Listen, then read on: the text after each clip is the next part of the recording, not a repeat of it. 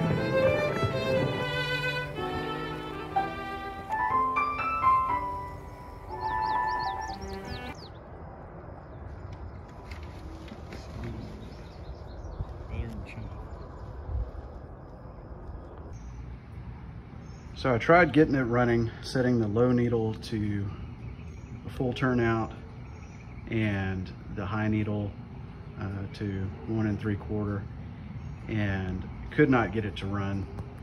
It was just way too rich. I had to dial it down, I got it to, I think, the high needle somewhere around 1 1/4, which is quite a bit lower than what the manufacturer said. But you know, the RPMs were right. At full throttle, I was up around just over 7,900 RPM with a 125 centimeter prop, and my temperature looked good, my cruising temperature. I was maintaining level flight at about 50, well, somewhere between 5,000 and 5,400 RPM, I think, and cruising around at that RPM. My temperature was about 155 Celsius, and after, you know, full climb, full throttle, max temperature got up to about 182 Celsius. So, you know, it seemed to be running cool enough. I didn't even hit 200. So it's the moment of truth. Let's pull out the plug, take a look at it, and see what the plug says. Am I lean? Am I rich? Or am I just right?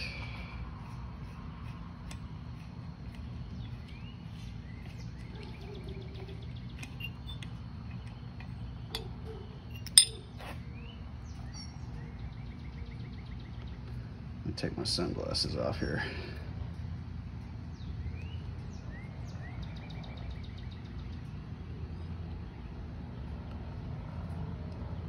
So it's got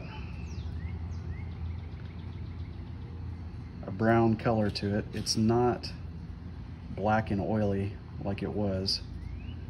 I would say maybe it's a little lean, like maybe a little darker brown, but it's way better than what it was.